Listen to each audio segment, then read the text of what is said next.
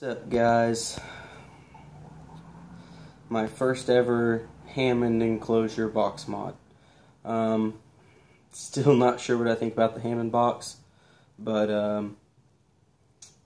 it seems to be working alright. It's pretty rigid, a lot more solid than I expected. I really expected it to be a lot flimsier. This was a hand-me-down box that I got from a fellow modder locally. It had already been drilled for a hole, and I used that as a through hole. If you'll look, my finger actually goes inside. There's my firing button. It is a mechanical switch. This also did not have any screws, so I put some, what size are they? I drilled and tapped it out. Put some 832 screws in there. Just 2 of them.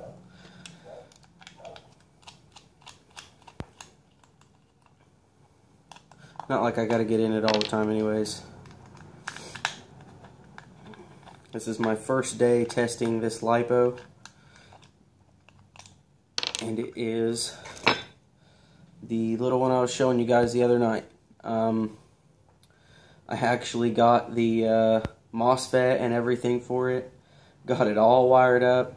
And didn't really look through the spec sheet too well on the MOSFET, and discovered that optimal gate voltage is between 10 and 20 volts. Is a lot higher than standard, though it is also a lot larger MOSFET than standard as well. So needless to say, at 4.2 volts is completely worthless. For those of you who haven't seen the other videos, this LiPo is 6.4 amp hours, 6400 milliamp hours. It is 9DC. It is rated at 576 amps continuous discharge.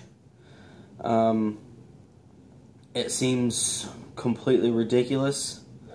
I've questioned it, but I have looked into the test data on it, and at 100% discharge rate, at the total 9DC discharge, which is 576 amps, on their test sheets or test data sheets, it shows 90% voltage from a full charge.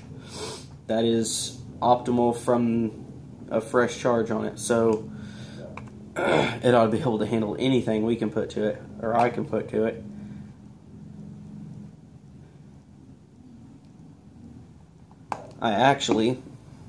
I wind electric motors for a living, so I have access to all kinds of crap. And the switch that I used, I don't know if you'll be able to see it very well, is actually part of a centripetal switch out of a single phase motor. It is silver plated contacts on, I don't know what the spring material is, but regardless, it works extremely well. Voltage drop across them is minimal at best. They're designed to operate 230 to 460 volts AC, upwards of 25 to 30 amps. So massive wattage in those switches. There's nothing I can put through it that'd fuck it up. But anyways, I've just got it basic wired, positive from the LiPo, straight to 510 positive, negative straight through the switch to the ground. It is very simple, very easy, and this LiPo is kicking ass. The build I've got on here is actually a failed alien attempt. I've never attempted to build alien wire before that. I tried it a few days ago and failed miserably. Rather than the wires laying in nice and neat next to each other, they laid out side by side, or the bends, the loops in the wire were against each other, so it loops away rather than towards itself. But it's 222 gauge nichrome 80 cores and 28 gauge Canthal on the Clapton. 4 wraps on a 1/8 bit. It checked out with my meter at 0.04 ohms.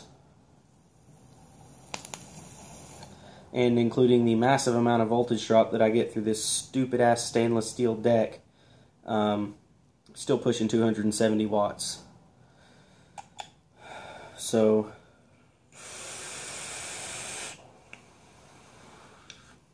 it is chucking. It's very cool 270 watts. It's not like vaping 270 watts at 12 volts. And it does take a second to get there. That's taking a little bit to get used to it. But let's vape it.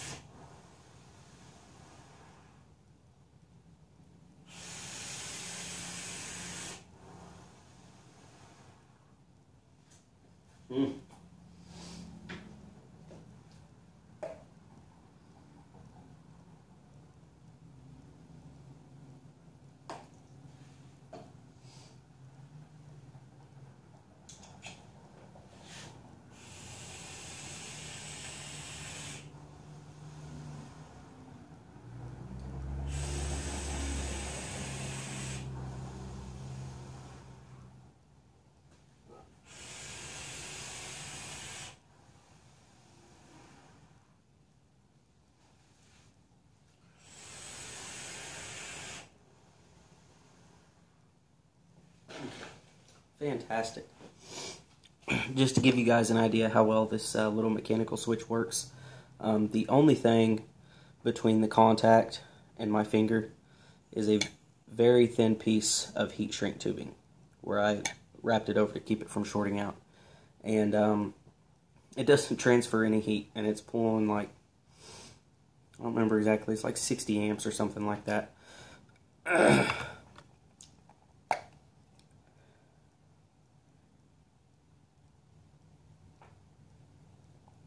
And it's dominating. I am thoroughly impressed.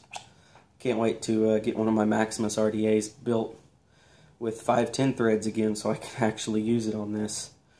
I'm going to have to get some 16 gauge nichrome and test it out.